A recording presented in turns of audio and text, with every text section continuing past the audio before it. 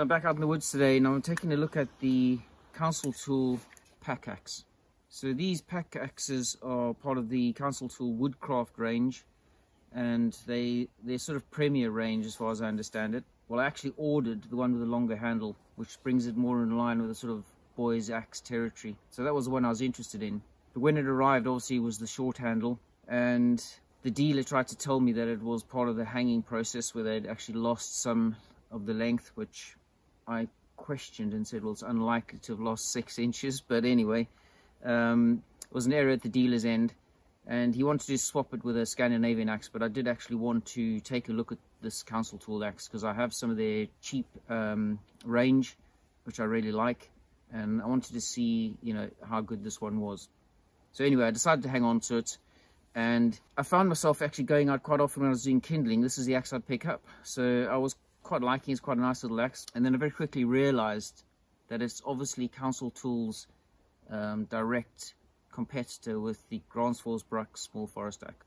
So I brought my small forest axe today, and I thought it'd be maybe useful to some folk out there just to do a comparison, you know, see how they compare, what's the advantages of one over the other, if there is one, and just my general thoughts. Anyway, I'll run through a few light tasks that you might want to put these axes to.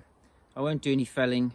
They're not really going to be great felling axes, but I also don't have any wood that I can fell, so I won't do any felling with it. But you know, small trees obviously you could do fairly easily with these as long as you were using them safely. But I'll do some processing of some dry wood that I've got access to here.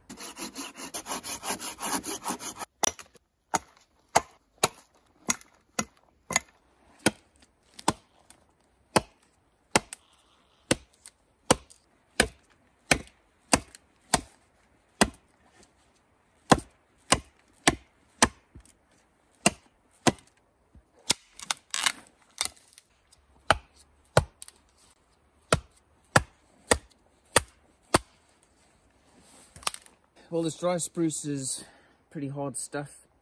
I'd say they both function pretty well. Maybe a slight advantage to the heavier weight of the Council Tool, but you know, over time that might also get a bit tiring, but you know, not much difference there.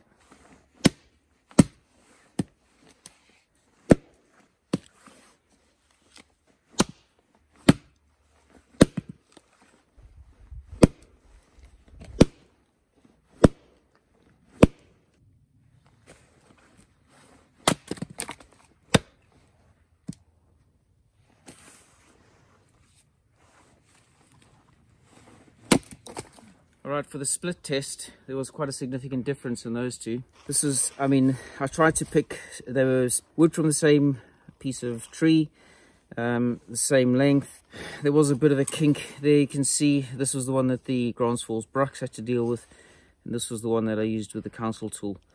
But it was significantly easier with the Council Tool. It has got a wider bit, but certainly, I mean, barring that difference there, it just went through this one like butter. Gransfors Bruk was really struggling with this piece.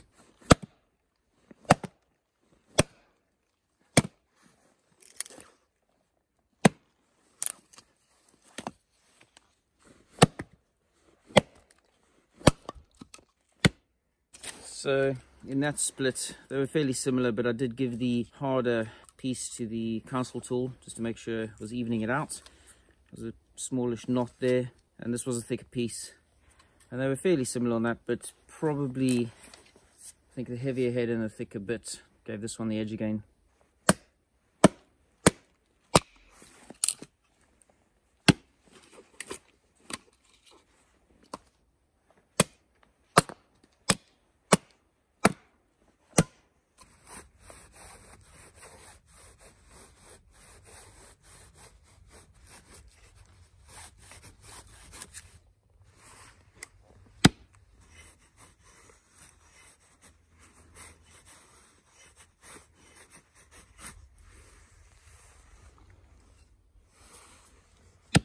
Alrighty, so for doing some feather sticking, I mean, both worked.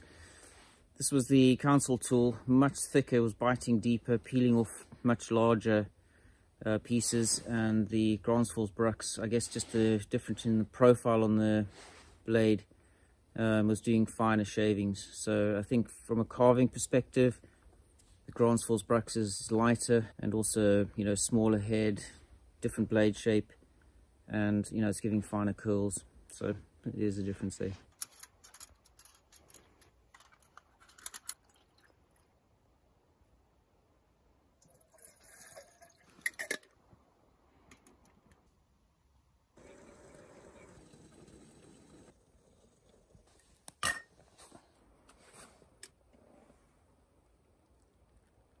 Time for a quick brew, I think.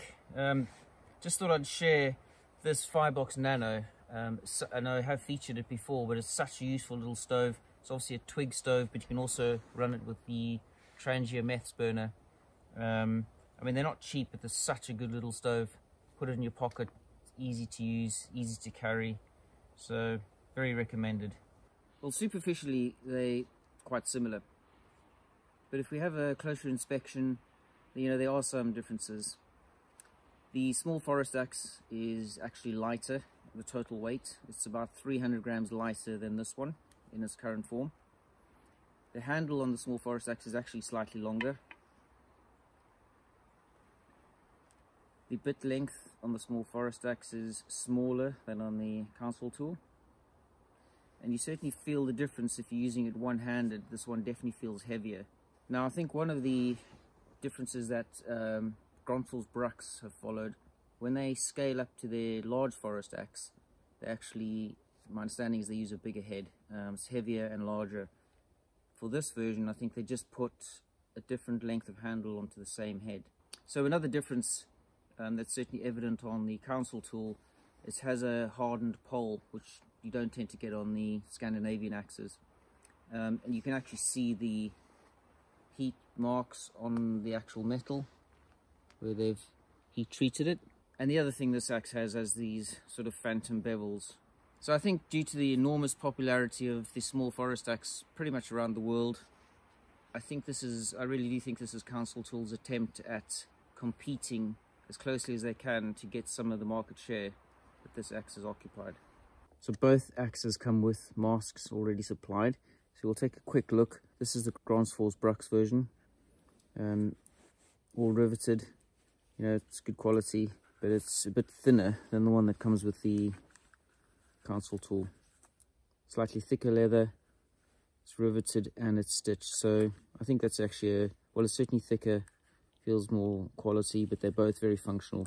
There's no issues with those. All right, folks, this wasn't the most comprehensive field test of all time, but you know, it gives you a rough indication of how they compare. So we had chopping, splitting, and carving, really. Definitely, well, I think the chopping, they were fairly similar.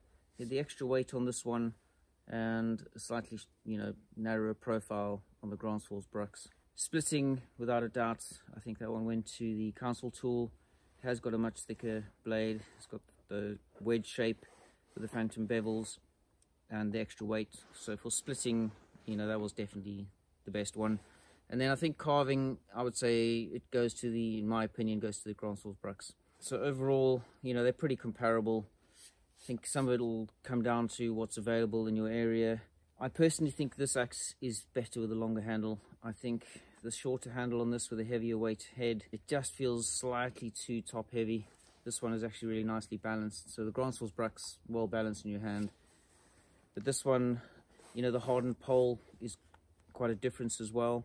You know, that's going to be useful if you are going to be using it for any striking tasks, which I guess in a camp situation you may very well be doing that with tent pegs, etc.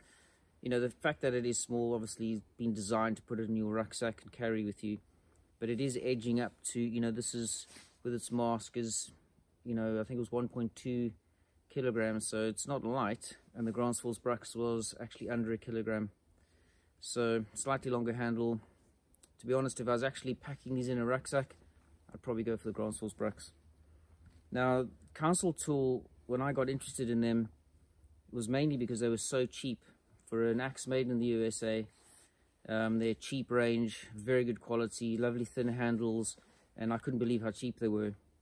This axe, unfortunately, certainly in the UK, I'm not sure what it'd be like in the States, but in the UK, it's actually a comparable price to this one.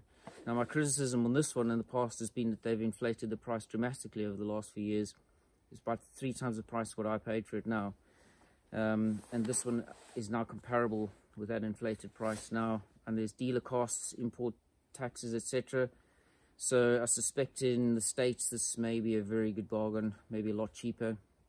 Certainly in Europe though, if they want to compete with Gransfors Bruks, I think the price may be a deterrent personally, but you know, who knows. So interesting axe, very nicely made. I do like it. I think in Europe maybe that'll be what people go for. Possibly in the States it's still a very good option. Anyway folks, it was just a bit of fun. I do like them both, but there are some slight differences. Hopefully that was of use to you guys out there, or of some interest. And once again, thanks for watching, and I'll see you next time.